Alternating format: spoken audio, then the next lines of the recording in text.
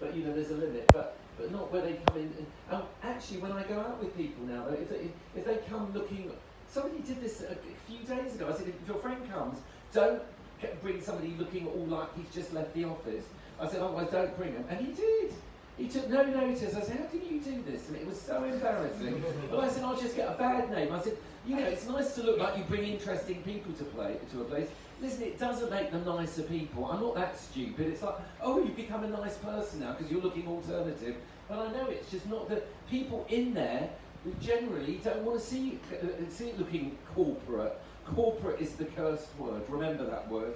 Because, you know, people are really don't want to be regimented. They don't want to be corporate. So we're talking about the present now. I'd much rather this went towards the present, how things are going, right, and whatever. So in the present, there's a bit of a difficult conversation about this. Why? Because trying to keep a space, and you'll be able to talk about this better than me, trying to keep a space like safe for everyone there, really, like good atmosphere, it's very difficult because you also don't want to be exclusive. So how do you deal with that? Honestly, I've struggled with it. I've struggled with it for a very, very long time. What clubs or working in a brothel? It's all policies. And because you know, because I don't want to turn someone away, you know, who's just moved to London and hasn't like invested in a nice wardrobe yet. Anyway, I want them to come in, look around, get inspiration, then go, you know, get different kinds of stuff. But like I agree, we need to protect the atmosphere. You know, we don't want all these people to then come in and also just like start treating us like zoo animals. You know, a lot of them are like tourists to our culture, to queer culture. They come in and they just go up at us, you know? And it's just like, you know, it makes us feel uncomfortable because we're there to have a good time and feel liberated. But I just remember like this time, I was running a trans night in East London, and this person came who was presenting as a man in a suit, like as a banker, and like they're my door people, just like no chance, no chance, no chance. And they were like, please, please, please. So I came up to them and was like, what's going on? And he was like really nervous and I was like, whatever, just let him in. He went straight into the cubicle, where his rucksack, got changed into a full dress, pulled on some pumps, put some lipping on there quick and working out. Came out and said, hi, my name's Sandra. Do you know what I mean? And that person was married and had children and was a banker, and no one knew that actually they were cross-dressing and exploring their trans identity. I don't know where the person is now. They may be a full-blown trans woman, maybe they found the courage to leave the wife. Maybe they're still cross-dressing on the weekend, who knows? But then from that moment I was like, oh fuck, we just don't even know. You know, we can't judge. But it's because I'm learning a lot from you, Philip, about door policy. Saying that, I mean, in a different way, but heaven obviously doesn't count as Soho because it's, well, the wrong, you know, it kind of does. Well, it sort of does, really. Unfortunately. Officially, it's not Soho, but it feels like it's part of it. But you know, in the 80s, I couldn't a lot of the time I couldn't decide what to wear. I was thinking about outfits. And do you know, every time I went, I used to start with a suitcase, and I'd get changed all night long into different outfits. Not just once, about 3 times, 4 times. Terrible. That is tragic, though. I'm sorry. I mean, I'm sorry to talk about superficial world, but I did get pleasure out of it. I don't do that anymore. Obviously, I've grown up now. I'm normal. Talking of the present, is there somewhere in Soho, yes, and we'll open this up, that you think is like, yes, because we're all aware that Soho is changing in certain ways, and what for the worse, you we're mean? sitting here in Soho House, you know, things are changing. Yes. Is there a place in Soho that you still think is like really special, and it doesn't have to be a club, it can be anywhere? That's an interesting Does anyone else want to go? You're very welcome to. What, so where they think is interesting? It'll be depressing if no one says You love anything. that play shop. I fucking loved it. Play It shop? was great. Which one? No, but it wasn't about a clothes shop. It was a thing that was called a shop, but it wasn't a shop. It was a club. It was in between these two Soho houses here. You know, I've got Old Compton Street, but actually the other side, going towards Waldorf Street. A few doors on, it's called Never Fade, and they've just shut it down. It's been there for about 2 or 3 years. It was fucking amazing. You walked in, there was all bands playing, everyone was sitting on the floor. It was fucking wonderful. I've never seen a shop like that in my life. It was such a scream. Yeah, but the trouble is obviously people stole stuff in there, you know what I mean? Because they're just walking out, but yeah, well, I'm not condoning that, but obviously that fucks up the shop as well. But yeah, it was open till 2 in the morning. You can hear this like 2 in the morning. What shop is open till then? I didn't see them selling very much, and people were painting all the clothes in there. It was amazing, but it wasn't. I'd wear anything, so I think I never even looked at the clothes. I couldn't care less. Do you want to got my own clothes, thanks? So is that place still open? Huh? Is that place still open? No, but I'll tell you a place that is really. When I walk people, I take them to Soho House, to the Groucho. I say, actually, why don't you look at this place? And I don't know if everybody in here knows it, but I tell you, for decor-wise, it's probably the best decor in the West End. It's as big as this room. And do you know what the place is called? The Friendly Society. All right, come on, put hands up for anyone who's been there. Oh, it is. Oh. Sarah, you have... It's fucking great. It's about a 3-minute walk from it, 4-minute walk. It's fantastic. We should check that later. They've got a downstairs room, and they've got all original 50s wallpaper, 60s wallpaper. They've made original like baby sham wallpaper, and then they had Barbie dolls all over the ceiling, thousands of them. And they've got like lesbian bar in big letters. I don't know. No, but it's just like as a piss takey way or something. But it just looks, for this tiny space, I think they've done an amazing job there. And it's sort of a gay bar, but sort of not. But anyone who I've taken straight, you don't think about it as being a gay place. It's not really. It's just this freak show, and that's wonderful. That's the best decor of Soho. Forget Soho, of the West End, I'd say. And all it is a lot of retro objects. Do you know what I mean? I think really, if we're talking about future, you really don't go wrong with buying retro. This makes me, since Generally. you said retro, does this you're going to say this doesn't count as Soho, but if it does, my favourite place is retro bar. Is that the one? Love it. Has anyone been to retro bar? Little Portland Street. Is that the It's one? amazing. It's on. You go along. What's it called? Charing Cross Road. It's not called. Yeah, the Strand. The Strand, and it's just down by the embankment, just before Charing Cross Station, down a little side street. And it's called Retro Bar. It's got like colourful lights, and it's got like, all the walls are covered in pictures of icons like Divine or Cher or Patti Smith or Blonde. Sallon.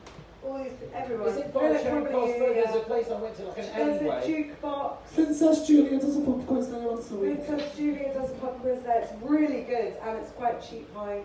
Retro bar. I don't drink.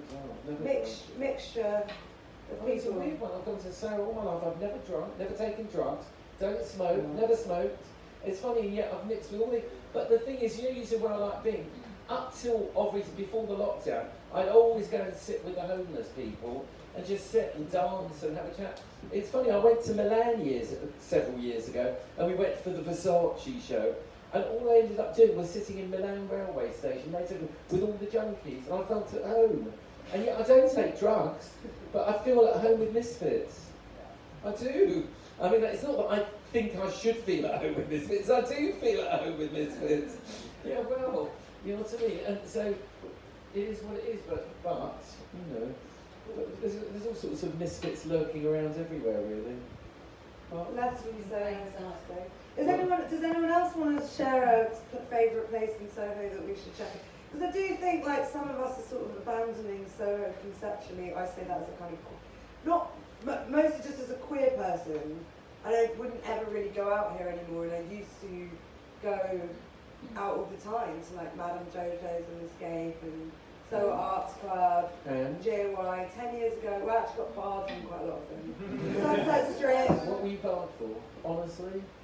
Is that what's really one of them's really boring, which is falling asleep in Madame Jojo's. Yeah, and then the other one I was with some idiot. Soho Arts Club, they were burning, some idiot I was with was burning the books from the bookshelf in, so. And then I got banned from GOY late for a long time because I stood in the queue and I was so drunk. And then when I got to the front, they wouldn't let me in. And I was like, is that because I look straight? And then basically demanded to see the manager. I don't really, but decided to speak to the manager. And? It didn't go very well, so then I got barred from there. And they remembered for a long time. Like all weirdly long. Oh, they do. You go back and they were like, not you know. Oh, they're so It took about excited. 6 years. But anyway, I don't really go out in Soho anymore. I go out in East London, you know, where you trade things. I just wondered, does anyone else have any like recommendations, or is there anything good? I went want to say Trisha's bar again. Yeah. Because it's been here for 70. Can you just go in though, or do you have to like? Be You can just go in, but it's just like this door. You wouldn't even know it's there. Like a friend. It's always like a friend of a friend. But it's been here for 78 years, and it's run by an 80-year-old Scouse woman. Trisha's bar. I love it. Philip's like, is it you? Every time I go to Trisha's bar, I just meet all these just these like really authentic people who, you know, have been a bit around the block, you know, you'll be talking to them like, oh yeah, I used to be a diamond thief. Just like, so, like, that's what to be a diamond thief on a night out. Can I just say something which has to be mentioned, being as this whole thing's about Soho? There's one overriding thing. This isn't a slight thing, but all the things you talk about are why Soho could get worse and this, that and the other. There's one thing that overrides the whole lot, and it's not changing. What do you think is the death of Soho? Shall I tell you? Go on, can anyone guess what the word is? It's actually two words. Go on, what's the word? No, it's called property prices. As property prices go up, people, you know, you're not going to have some seedy little thing there because it's too expensive. And so they're trying to keep up a profile like, look, this is our version of Amsterdam, you know, and our red light area. But it's so expensive, and so that's why it's moved east, because east is cheaper. Yeah. And it's also distressed, and distressed is fashionable. Whatever. Take me, for instance. Yeah, well, I'm a wreck. But the point is, so, you know, whatever you say about anything, like saying, oh, there should be this there, there should be that there, it becomes so expensive that people can't afford to do And that. you watch them close one after the other. That's right. You know, like Candy Bar closed, Madame That's Jojo's right. closed. They're not money making enough to pay for the rent. It's all too expensive. Madame Jojo's still there, that closed, wasn't Sorry? it? Madame Jojo's still Madame there, that Jojo's was meant to be relaunching, and then the pandemic hit. closed. But Lyle Hakaraya, who owns the Fabrics and Dalston, Yes. was apparently going to be the creative director and do the relaunch of Madame Jojo's. No. I'm friendly with the bloke who owns the box, right? Richard Kimmel. There's two of them that own it. And Richard, you know everyone know the box in here? Yeah. Whatever. Seen Well, some things in there. and you're supposed to go, yeah, the pine one that you should be in, Philip. But no, not that box. The one that should be 6 foot underground. But anyway, they bought that whole bit. They bought the Madame Jojo's, the Escape, that whole thing. Oh, have they? And so I think there's an underground tunnel that would join it together. But I think maybe for special occasions, but it's now all been taken over by them. So what they do, they An do. underground tunnel for special occasions. Can I do this? Something that you know, like we're almost sitting here in post-lockdown times. We're not, right? And the difference I mean, Theo's heard all this before. Sorry, Theo, but the difference between the West End now and what it was 3 years ago, you know, whatever. But you know what the difference is? There's hardly any tourists around, and yet there's a few coming back and here and there. But it's unfortunately screwed up a lot of the West End. So where they would fill out certain places before, they're not anymore. And that is a real problem. For Soho House, it doesn't really make that much of a difference, particularly. It's funny, when you get into a venue, it's another story, but when you walk around the streets, they're like ghost town world. It doesn't feel like that. You see them and you think, well, this should be 3 in the morning, and it's 11:30 at night. And not that I care about tourists, but you don't realise how much of it they filled up. And unfortunately, because of that, a lot of places have gone broke, like shops in Oxford Street, because they relied on tourists. And you know, Oxford Street is Soho as well, part of it. So I'm just saying, whatever. But you know, you have to look at these things, and a year's time is another story. If there's no more, oh my God, there's another virus coming along, then hopefully, because people often plan their holidays a year ahead, 6 months ahead. They couldn't plan it 8 months ago because they didn't know what was going to happen. But for next year, I think hopefully that will look positive for Soho, unless we're at war with Russia, then hopefully that won't happen. But you know, if there isn't, then hopefully it will come right up, and they'll be back again, unless they haven't got enough money to come in, because people have lost so much money in the lockdown, I know not. I hope that we never get to a point again where GAY is serving food. I'll say that. We're going to end in a second, but before we do, it's really important to talk about London Trans Pride, which happens in Soho and happens on the weekend, and which Lucia created, which is like very every year. So since 2008, the first year? Yeah, it's crazy because it's only been going sorry. Yeah, so it's only been going for 4 years, but it's kind of insane because of the pandemic, because that completely changed the landscape of protests. So we started, 4 years ago, and it was all really like, oh yeah, just let us know when you want to start a protest, and then the pandemic hit at the same time as the BLM movement, and then when the government saw, the BLM protests, they were like, oh my god, people are actually utilising, these are protests that actually might create change. We were all like throwing bricks at places because we were like, okay, we're going to use coronavirus to crack down on protests, and also the Extinction Rebellion protests as well. They caused quite a lot of chaos, so the government like, we're going to use coronavirus and pass this coronavirus bill that like bans protests, makes it illegal. So yeah, exactly, because we all have a right to fucking say we're pissed off. So then we got to like 2020, and suddenly we were having to, the police were trying to shut it down, and we were suddenly becoming really anti-police. And it felt like really punk and really like illegal, like we've done something really wrong, and now it's kind of going back, so it feels like it's been fun chilly. But we went on Saturday, London Transparent happened on Saturday, and there was over 30,000